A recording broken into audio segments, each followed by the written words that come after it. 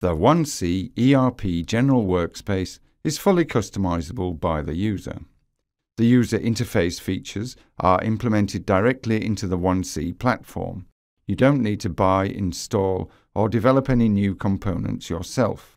You can run 1C software from laptops, tablets, and smartphones. You can choose the layout of the navigation panels and change it to suit your needs.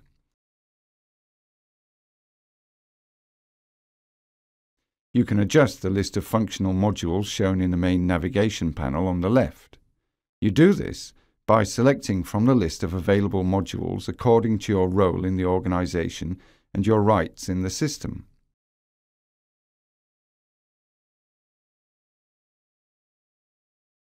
You can specify a list of frequently used commands in the quick menu by selecting from the available list.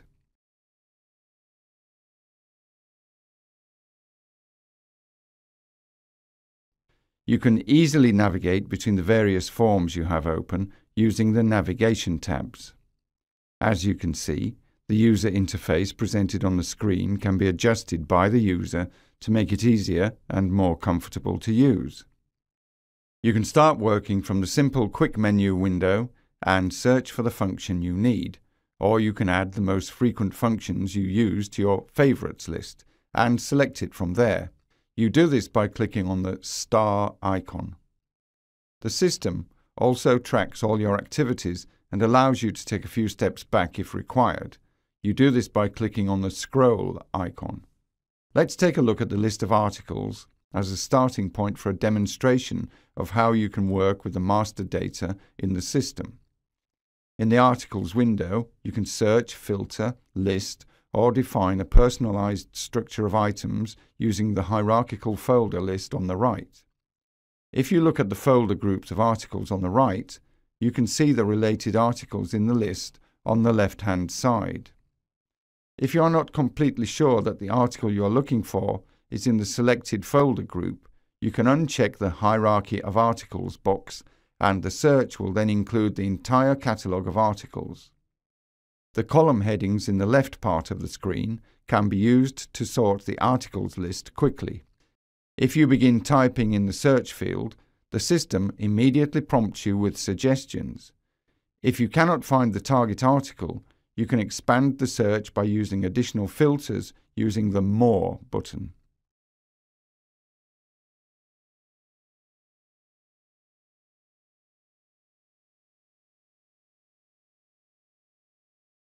You can configure the list of articles you frequently work with by setting the filters and then saving the settings in the system for future use.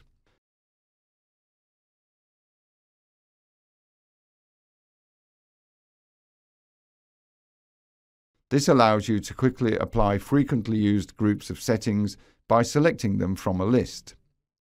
At any time, you can export the list of articles to an external file. To do this, you use the More button and select the columns to include. Let's look at the general master data view available for each article. You can open the specific article data record directly from the list of articles, or alternatively from a document line. You will then see the article master data window.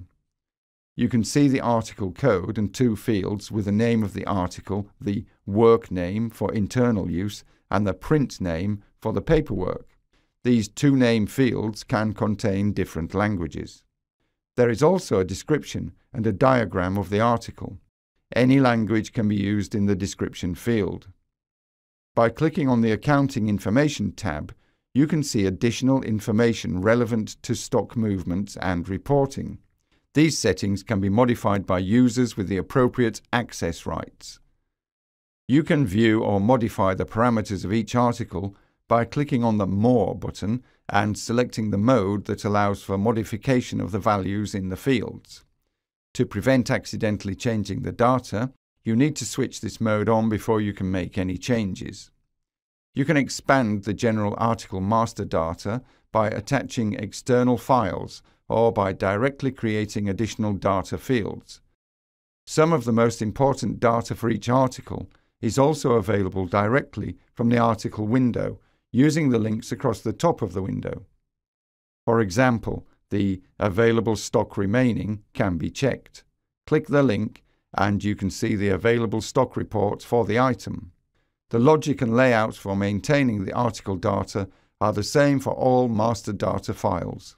This makes the system easy and intuitive to use. Let's take a look at the list of customer orders now.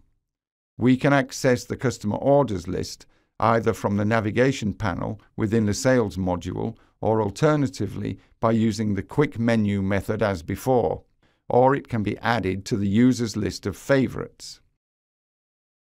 You can use the various filters to select the orders of interest to you. For example, orders that you have initiated personally. You do this by filtering the list using your name. Then you can only see the orders that you personally have created. Once you find the order you need, you can open it by double-clicking the line.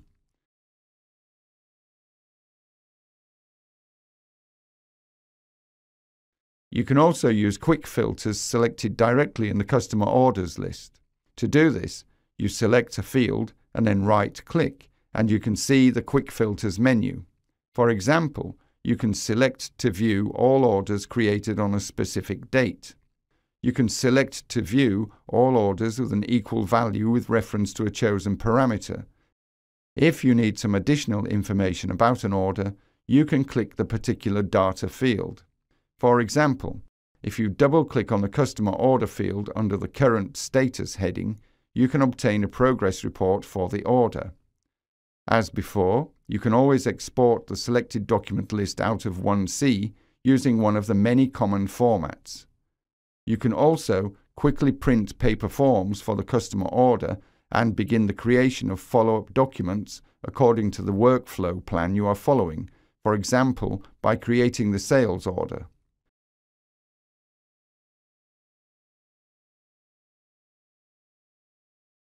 The process for managing documents in 1C is very easy and time efficient. Let's now create a new customer order to demonstrate some common methods of working within 1C.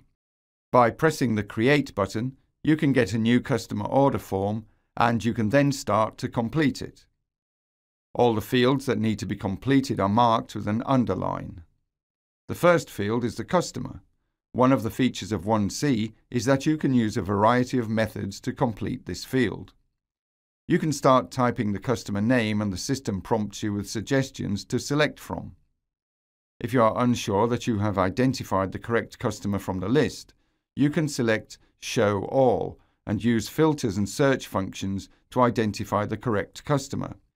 You'll see that some of the fields have been completed automatically.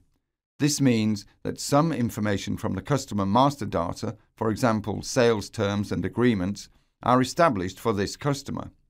The data in these fields can be changed if required. For example, legal entities, where a customer has more than one. When all the required fields on this Main tab have been completed, we can go to the Goods tab. This is where we enter the list of articles for delivery to the customer. There are also a few different methods of data input for this section. You can complete the order list by typing the product name, with the system prompting in response to the first few letters typed.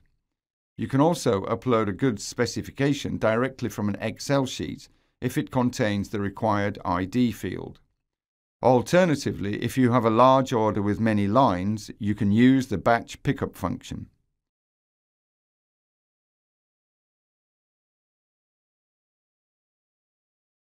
This takes you to the special workspace designed for picking goods into the customer order. This screen has additional search functions and other information, for example, available stock. When you select an item, the system asks you to specify the quantity and allows you to adjust the price and apply a discount if required. You also specify the shipment date at this stage. After confirmation of the item, this product is added to the customer order and you can continue with the next selection. When the customer order is complete, you can either save it as a draft, in which case it is not live in the system, or you can post it in the system, in which case it becomes a live order and the system will initiate all the related activities for its fulfillment. The working methods and practices shown here in relation to customer orders are also used to manage other documents in the system. The last item in today's demonstration is the generation of sales reports. We can access the Reports area using the Quick menu. A report in 1C means a dynamic snapshot generated by a query to the database and is not stored in the system once it has been closed. The report data is limited by the user-defined parameters and values. For example, we can look at a gross profit of enterprise report. We simply look at the report for the whole year without setting any other filters. Click on the Generate button and the system will display the information. The report datasheet looks and works very much like an Excel spreadsheet and can be exported out of 1C in this format. You can also easily select a range of cells in the report and copy and paste them into an external file. You can, of course, also work with the data directly on screen. As you can see, the data is displayed by organization and also split further by business subdivision and again by managers. If you go to the Settings button, you will find a range of report builder options to create many different types of reports without the need for advanced programming skills. You can create and save as many settings templates as you need. You don't need to recreate all the settings every time you generate a report.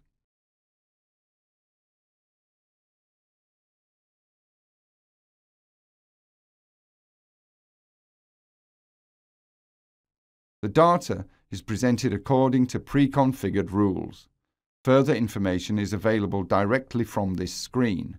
For example, double-click on the data field of interest and the system offers additional parameters for further analysis.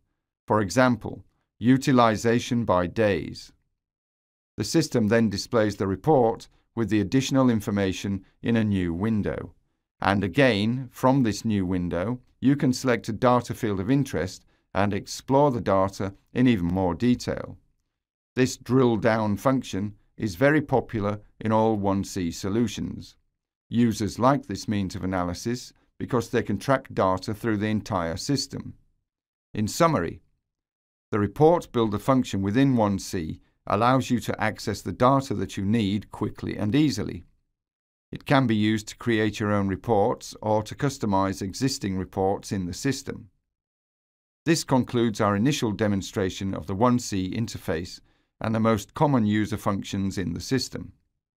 This video is the first in a series and is intended as an introduction to the basic concepts and features of the 1C software. We will continue with a further exploration of the various functional modules in future videos and webinars. Thank you for watching.